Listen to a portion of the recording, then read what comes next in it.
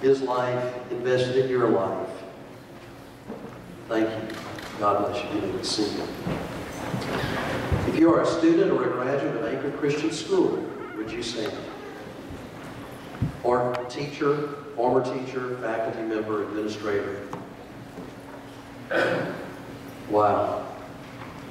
What another part of his legacy. Thank you so much. God bless you. You may be seated. If you consider yourself to be part of the swordsmen, that's men and women that God has called into full-time Christian ministry out of Brother Richard's ministry, maybe pre-Glendale, as Brother Wendell mentioned a moment ago. But if you would consider yourself to be part of the swordsmen, would you please stand? Again, wow, what a marvelous legacy. Thank you. You may be seated. If you're a preacher, you knew Brother Richard. Maybe you didn't, but you're a preacher anyway. Would you stand? Praise the Lord. His life has had an influence in all of our lives.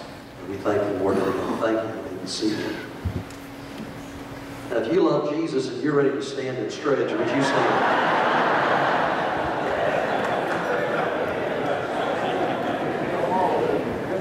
As we stand and stretch for just a moment, in a moment Carol Beecher is going to sing The Healer. It's a song that Brother Richard had never heard until Carol came to Glendale a number of years ago now and sang this song, and he had specifically asked that she sing it. Then Brother Lonnie Mattingly, who was on staff here back in the late 1960s and early 1970s, and then went to the great Shawnee Baptist Church in Louisville, Kentucky, and served there for so many years. Brother Lonnie's going to come and share a funeral sermon with us. But before Carol sings, before we're seated, I want to read one verse out of 3 John. I have no greater joy than to hear that my children walk in truth. I was ordained to the ministry here. Brother Richard, as he laid his hands on my head, he didn't say much. I don't remember what all he said, but it was fairly brief. But what stood out was, I pray for you that you will remain morally pure and doctrinally straight all the days of your life. And I charge and lay upon you that same prayer, that your life would manifest moral purity and doctrinal fidelity to the great truths of Scripture, the faith once and all delivered to the saints. And as we've heard already so many times, encapsulated in the person of Jesus Christ, who we know, love, honor, and serve. Thank you. God bless you. You may be seated.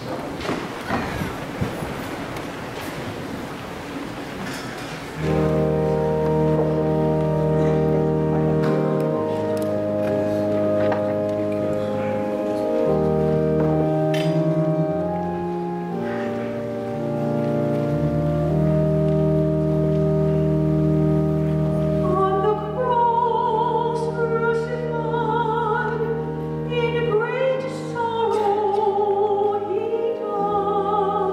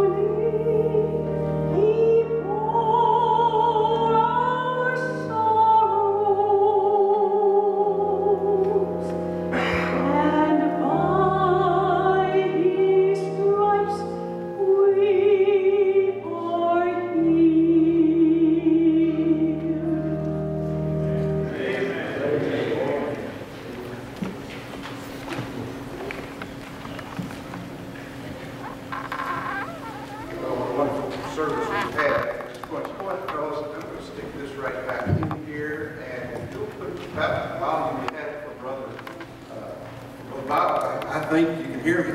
And I like to use all of my hands when I preach, and I only have 2 of them. And, you know, if evolution had been real, maybe I'd have kept my tail. I could have, you know, but they say man lost his tail because he had no need for it. And I said, well, that's a lie. They've never seen a mama trying to get in the door with a baby and a bag of groceries. Well, it's a joy to be here. Not the joy of knowing that we'll not see our loved one on this side anymore, but the joy of just celebrating his life. The joy of knowing we will see him again. What a wonderful, wonderful man. What a dear friend. Honestly, I feel a little bit like John Martin going to say something about the Apostle Paul. You know, it's kind of humiliating. And someone said, are you nervous preaching in front of all those preachers and all those dignitaries, high-ranking officials, and all that kind of stuff? I said, that's not what makes me nervous. What really makes me nervous is I really want to honor Brother Richard. That's the real thing. And I want to please the Lord. And this morning, if you take your Bibles and look in John chapter 15 just for a minute. I won't be a long time, I promise you that. I learned a long time ago that the mind cannot absorb more than the sea can endure. You've endured quite a bit, and I appreciate that very much. And matter of fact, just so that I could sympathize with you, I probably shouldn't say this. Brother Richard would really, he'd be having a conference with me, but I drank an extra bottle of water before I came in here just so I could be on the same page with you.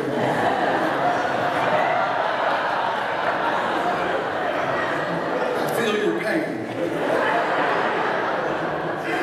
So we're together here, and I promise I won't be long. In John chapter 15, beginning in verse 5, I'm thinking about Brother Richard now. I want you to make this connection.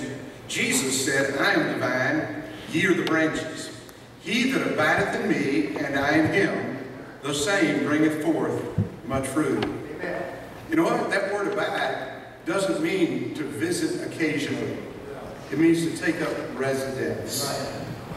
I believe Brother Richard Oldham took up residence with the Lord Jesus Christ. You know, once you've invited him in, he's with you. He promised never to leave. Boy, sometimes we have a tough time abiding with him. Someone asked me, what do you think Brother Richard's secret? How is it that he was so perceptive? How is it that he seemed... I told somebody, please don't misunderstand me. I don't mean this in some kind of like worship a man type way. But I said, Brother Richard was a little bit above us. We can't really understand the level that he lived. It was different. That might, you know, and the ministry God gave him. God gave him a ministry of sending. I'm not sure that he ever really fully understood that. How church members that he would pour his life into, and then they'd go off and serve in another church. Young people that grew up, and he trained them and mentored them and thought, boy, this is going to be my next staff member, and they'd go take a position somewhere. And God gave him that ministry of sending, and over and over and over again, that was reproduced. It's amazing. But part of it was, I think, how he could live on that level. It's probably available to us too, if we would just be willing to pay the same price. But he said, he that abideth in me, and I in him, the same bringeth forth much fruit. For without me ye can do nothing. If a man abide not in me, he is cast forth as a branch, and is withered, and men gather them, cast them into the fire, and they are burned. That's talking about folks who've never trusted Christ. But then listen to verse 7. If ye abide in me, and my words abide in you. Do you hear how much Brother Richard emphasized this thing of getting the Word of God into these young people? If you abide in me, and my word abide in you. This is what he said. You shall ask what you will, and it shall be done unto you. Isn't that amazing? Now, I thought about Brother Richard a little further. No one's mentioned the fact yet Brother Richard was never married. I was thinking about that a little bit. And I was thinking, you know, here, Glendale Baptist Church never had a pastor's wife. What do you think of that? You lucky dogs. No, just kidding. Just kidding. Just kidding. Well, listen to what it says. In 1 Corinthians 7:32, 2, he that is unmarried careth for the things that belong to the Lord, how he may please the Lord. Is that Brother Richard? 1 Corinthians 7:33 says, but he that is married careth for the things that are of the world, how he may please his wife. Now, for most of you preachers, as in my case, my wife has been an unbelievable asset to my ministry. She's kind of kept me in line a little bit and been a great help. But in Brother Richard's case, he was one of those who chose to be eunuch for the sake of the cause of Christ. And I believe that sacrifice, that commitment of his whole life, he was part of the bride of Christ. But in one sense of the word, he was married to the bride as well. Glendale Baptist Church was his family, his life. And that's just an amazing thing. Now, I just said that's a little preliminary. Brother Richard, who was he? At least in my thoughts, he was a lover of God, a teacher, a soul winner, a friend, and a mentor. He was a channel. I don't mean this in a mystical or kind of way, but he was a channel of blessing. I mean, God literally used him in our lives. He saw the potential in a person and then gave his life to developing the other person's potential for Christ. He was a man of prayer, a man of the book, a man of faith in God. Listen, here's what he did. He loved us. He set the standard for us. That's why we sometimes, even up until these very last days, would change something about our own person before we would visit him. Hello? Isn't that amazing? And I thought this is phenomenal. Personally, he set the standard for it. He was an amazing preacher of God's word and gave us a living example of what he preached. He practiced what he preached. His life itself was a walking sermon. What an amazing man. Today, that man that gave his life to the service of the Lord Jesus Christ more than any man I have ever known, having preceded us to heaven, left some specific instructions, even concerning his own funeral. He said, what's Brother Lonnie Mattingly doing up there? Because that's what Brother Richard said. That's the only reason I'm here. Last man standing. And Brother Richard, you see, if that's what he wants, then that's what I'm going to do. When I worked for Brother Richard, I said, he's my pastor, and my goal is to serve him as he serves the Lord. We'll serve God together. And whatever he says, I'm going to give my very best to try to accomplish it. And he even gave instructions what he wants me to preach. So if you don't like this, you can just talk to him. Brother Richard taught me more about walking with and serving God than anyone I know. During the years I spent working with him, he always had, I assisted in every wedding he had while I was here on staff. I assisted in that wedding in some way or another.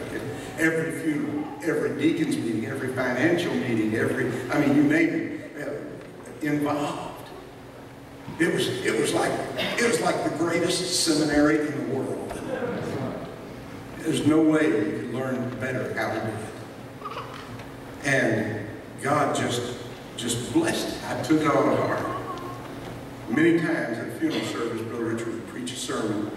Not every time, but many times. But almost every sermon, he would include this passage, John chapter 14, verses 1 through 6. Let not your heart be troubled. You believe in God, believe also in me. In my Father's house are many mansions. If it were not so, I would have told you. I go to prepare a place for you. And if I go to prepare a place for you, I will come again to receive you unto myself, that where I am, there you may be also. And whither I go, you know, and the way, you know. You know, heaven is a wonderful place. It's a prepared place. Heaven's a prepared place. Over in Revelations 21, 22, some of Brother Richard's favorite scriptures he used over and over, talk about that wonderful place called heaven. In chapter 21, talks how God himself is going to be there and wipe away every tear. No more tears in heaven. No more death, no crying, no sorrow. You know the passages. Heaven's a wonderful place. It's not really all about the streets of gold and the tree of life and the river of life, all those things, and wonderful they are, and his servants will serve him, and what a place, heaven, what glory, what joy. But my friend, that's where we're going to see our loved ones, and Jesus is there, face to face with Christ, our Savior. Heaven's a prepared place. Brother Richard didn't step out into some white light, to some unknown. He stepped into the presence of the Savior in that city of gold, in a place that was prepared especially for him. Heaven, a prepared place. But you know what? It's for prepared people. The last verse, 6, that I didn't quote, Jesus said, or Thomas said to him, Lord, we know not whither thou goest, help me know the way. Jesus said unto him, I am the way, the truth, and the life.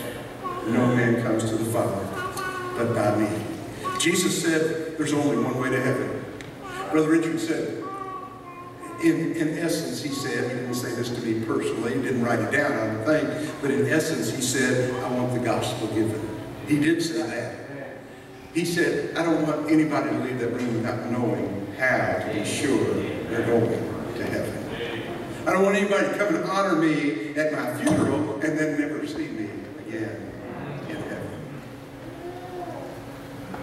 How do you get to heaven? Well, we have to understand, number one, we're not going because we deserve to go. The Bible says we've all sinned and come short of the glory of God.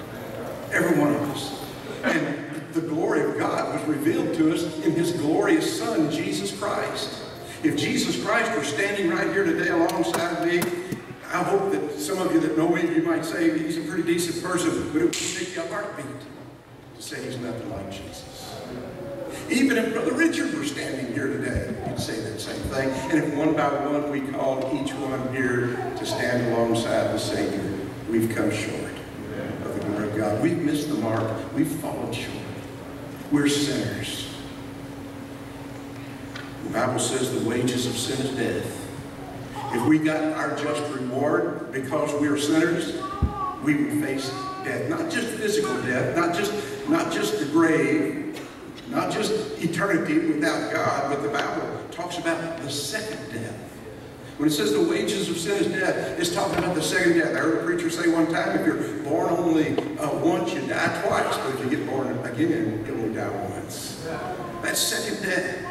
The Bible says death and hell in Revelation chapter 20 was cast into the lake of fire, which is the second death. And whosoever was not found written in the book of life was cast into that lake of fire. Think of that. Number one, we're sinners. Number two, there's a payment for sin, and the wages of sin is death.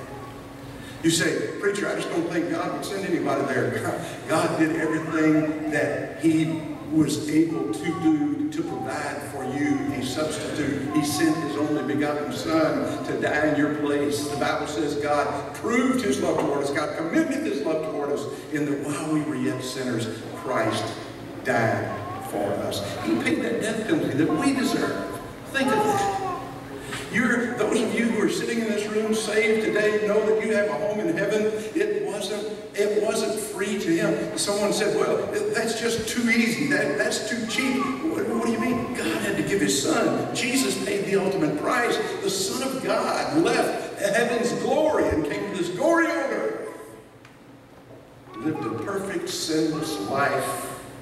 The God-man, the only one that ever deserved heaven, took your hell and mine when he died in our place on the cross. We're sinners. There's a payment for sin. God loved us and sent his Son to make that payment for us. He said if we're willing to believe him, and if we're genuinely sorry for our sin, and if we really want to be saved, he said, if you'll come to me, he says like this, he that cometh to me, I will no wise cast out. Jesus said, I will not turn you away. In Romans 10:13 it says it like this, for whosoever shall call upon the name of the Lord shall be saved. And his well-known figures are known to say these days, period. Whosoever, that's you, that's me. If you haven't received Christ as your Savior, today would be a wonderful day to settle that matter. There's a second thing that Brother Richard wanted me to talk about. And that was to give a challenge that there may be someone in this room today that God is going to deal with your heart, or is dealing with your heart, about serving Him in full-time Christian service, and you've never surrendered your life to Christ. It just may be that you're the one. It just may be that there's something stirring in your heart right now as you heard these people one by one give their testimonies, talk about the dealing of God in their life, and you're thinking, you know, maybe I've missed it. Maybe I've gotten too caught up in the material things of this world and haven't really focused on God's will for my life. The Bible says in Romans 10:14, you know, we're supposed to tell everybody, but it says how shall they hear, or how shall they call on Him in whom they've not believed, and how shall they believe in Him in whom they've not heard, and how shall they hear without a preacher? God's already given us a ministry. If you're saved, you were reconciled to God by Jesus Christ, and He reconciled you, and then He gave you the ministry of reconciliation, the Bible says, and then He gave us the tools to use to carry out that ministry. He gave us the word of reconciliation. Then He gave us a title. Now then, ye are ambassadors for Christ. Every one of us have a responsibility. But for some, it goes a step further. God said, I want you in a very special way to serve me the rest of your life as a full-time servant of Jesus Christ. I was amazed to see how many men and women in this room had surrendered their life to full-time service. How many are serving Him on even to this day. That's a wonderful thing, isn't it? Don't miss it. The greatest life in the world is the life that is centered on the will of God. Brother Richard had an obvious love for and a calling to reach and to train young people for the cause of Christ. Just a partial list of the things that he implemented: his Sunday school, the children's church, the vacation Bible school, the bus ministry, Anchored Christian School, the Golden Chariot that ran up on the college campus and picked up college students, and the campus Bible studies, and teen time, and youth teams, and Camp Joy Bible Conference, and Royal Ranch. And somebody says, why does he have this teen time? There's probably not 10 people out there listening to it. He didn't have teen time for the 10 people out there listening. He had teen time because he knew his preacher boys needed a place to preach. He put them behind that mic. They could preach till the music started. He knew their capabilities, so it usually started in about 3 minutes.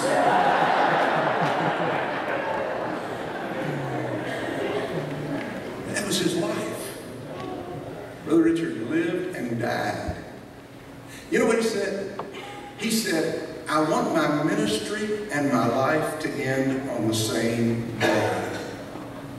He said, preacher, that's what happened. I'm sorry, Brother Richard. Your life, humanly speaking, has ended. The ministry goes on. The ministry just goes on. I want us to bow our heads for a moment, please, with our heads bowed and our eyes closed. Christ right here with us. He said, where two or three are gathered in my name, I'm there in the midst of them. He's here today. I have a sermon to preach. Jesus is in the house. He's here right now. I wonder if there's anyone in this great room. By the way, we have some personal workers here that are assigned to, maybe if you want to talk to someone privately and individually about any matter, about salvation, about the call of ministry, that they're willing to do that. And I wonder, would you personal workers, would you just stand up just a minute wherever you are? Just stand up a moment. Those who are going to help us with the personal work, just stand up. I want you there. I see two ladies here. Anyone else? Would you just stand up? Here's brother right here. There. All right.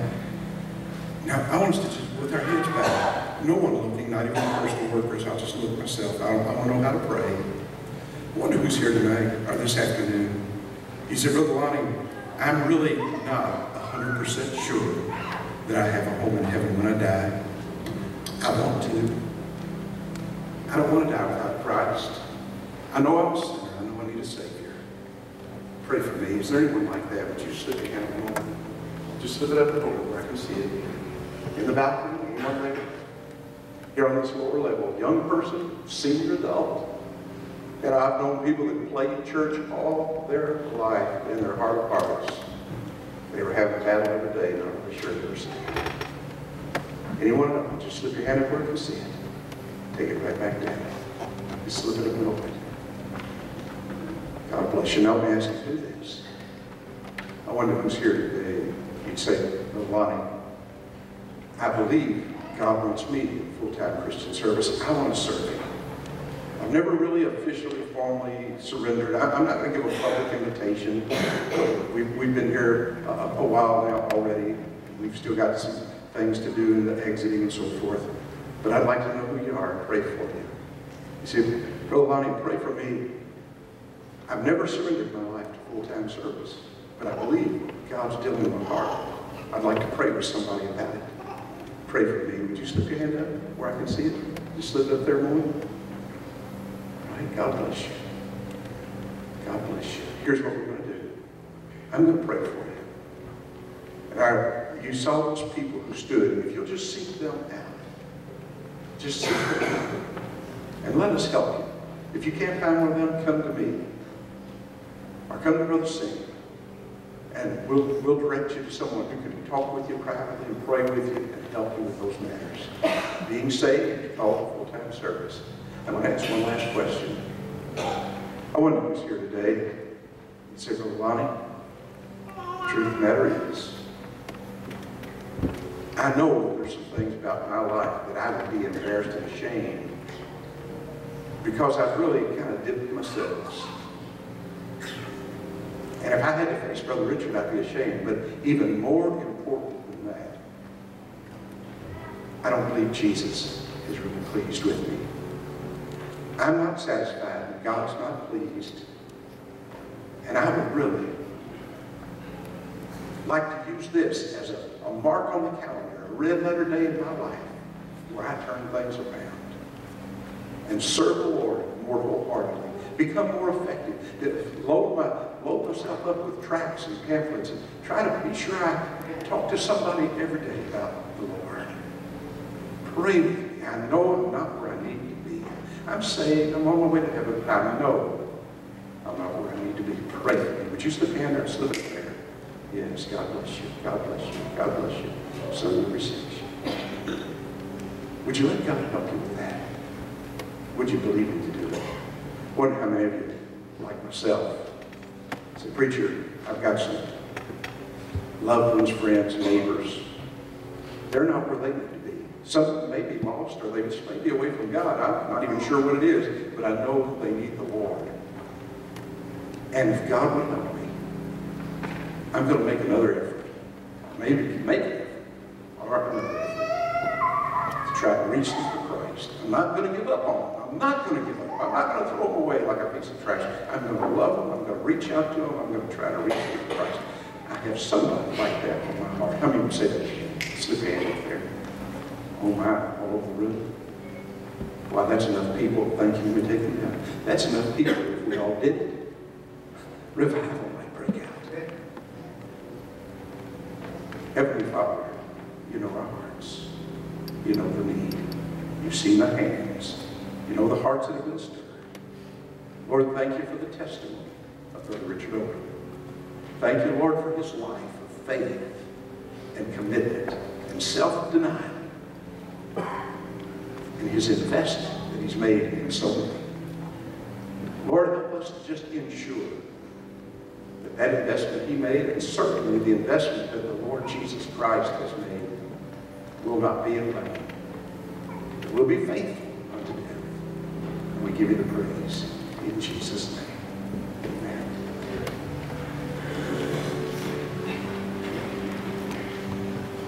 Let's all stand together. 63. Come every soul by sin oppressed, there's mercy with the Lord, and He will surely give you rest by trusting in His word. Only trust Him, only trust Him, only trust Him now.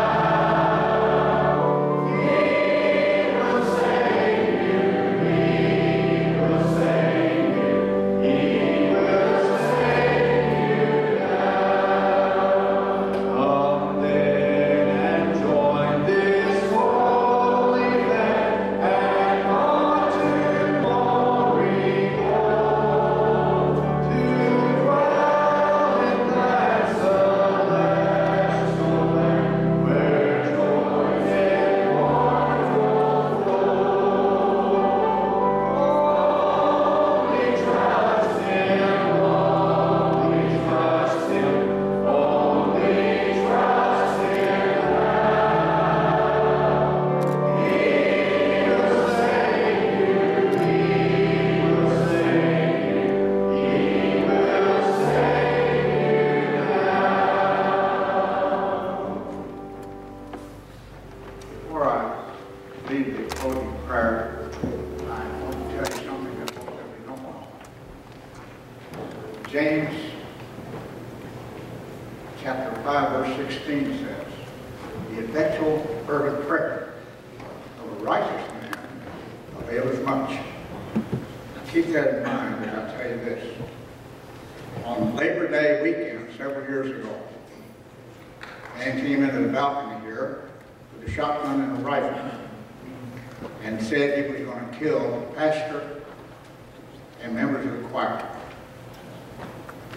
Brother Richard looked at him, pointed his finger at him, and said, "I'm going to pray the Lord won't let you pull the trigger." Then he asked a deacon, I think it was Monty Cook, to go back and receive the weapons from the man in the balcony. It took a whole lot of faith on the part of that deacon. God heard his prayer. The man didn't pull the triggers. It was reported in the Bowling Green paper, front page article. The effectual fervent prayer of a righteous man avails much. I think the closing prayer, my brother, would be that each of us go out and tell somebody about Jesus. Shall we pray? We're grateful, our Father, that you have allowed us to know Brother Richard and to know his ministry these many years. And as we bury the body he lived in, realize that to be absent from the body is to be at home with the Lord. And as we visualize Moses and Elijah appearing with Jesus, help us also to realize the truth of 1 Thessalonians 4. Bless as we leave, give us safety as we travel, and help us not just to talk about the funeral, but to talk about Jesus. In his name we pray. Amen. Before we go, as we sing every Wednesday night, sing Brother Richard, we sing to each other. I'll see you again.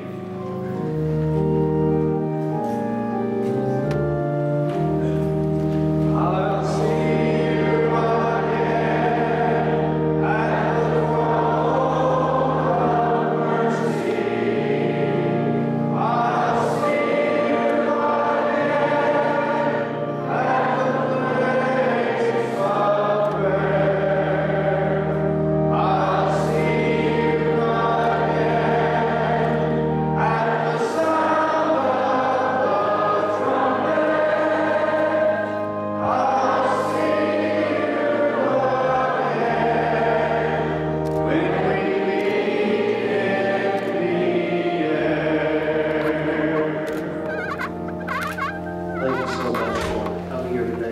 this man of God. Our heart's desire and prayer is that you will know Jesus.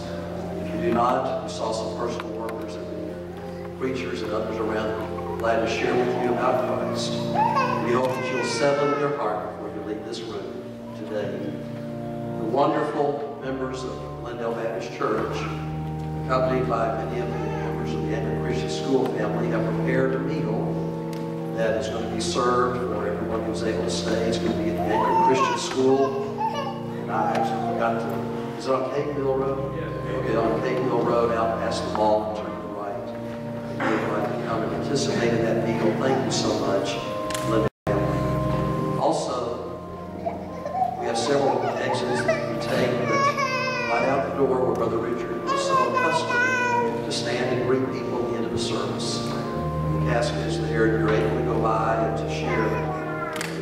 And our funeral director will be helping dismiss you by road. If you'd like to go by and pass by and you'll ask respect, feel free to do that. Then we couldn't close without the way we close Teen Time every Sunday night for 54 years. If you'll turn toward the cross, and we're going to sing together the chorus, but until then. But until